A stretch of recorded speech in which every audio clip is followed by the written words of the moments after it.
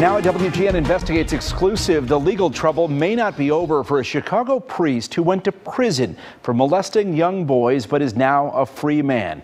Tonight we've learned former priest Dan McCormack set for a lengthy deposition today, the first time he's ever been asked to answer questions under oath.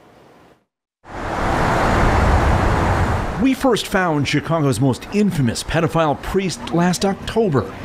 Hey Dan, Ben Bradley from WGN. Fresh out of prison and living downtown.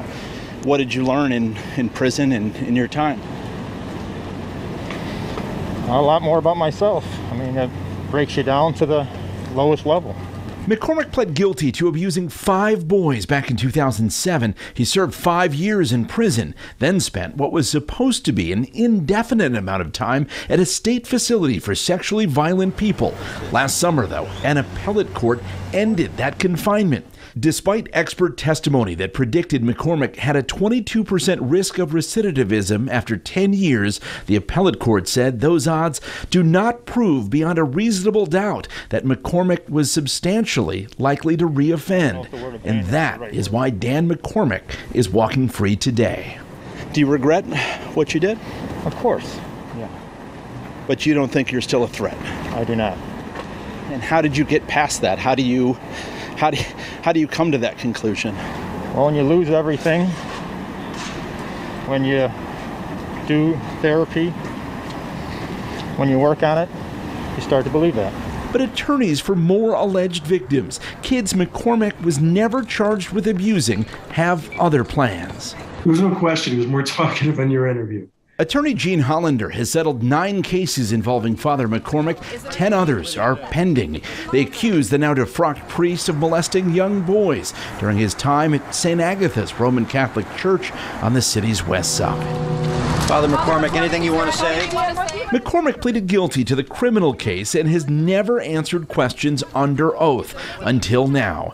WGN Investigates has learned McCormack spent hours being deposed Wednesday by attorneys in several pending civil cases. His demeanor was really pretty flat and matter of fact. To me, he didn't show any remorse at all. A video of the disgraced priest's deposition was not available, but attorneys say he was asked nearly 500 questions, but invoked his Fifth Amendment right against self-incrimination almost every time.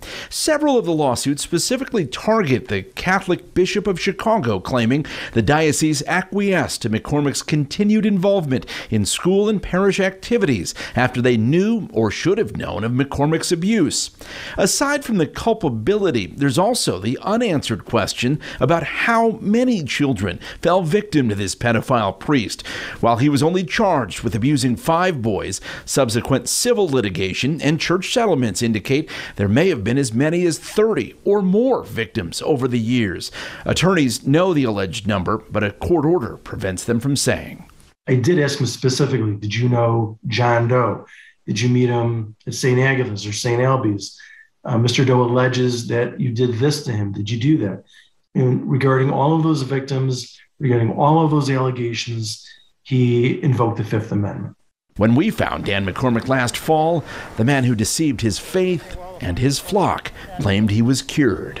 Because it's difficult to move on with. And a man who claimed he was on the road to recovery. Some people say you're still a threat. What do you say to them?